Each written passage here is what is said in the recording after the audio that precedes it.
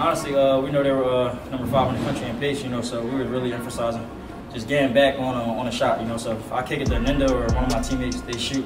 As soon as I see them getting the shot up, just run back, build our walls, because they the 5th fastest paced team in the country, So that's what we keyed in on. Honestly, going into halftime, we knew they hit a lot of 3-pointers in the first half.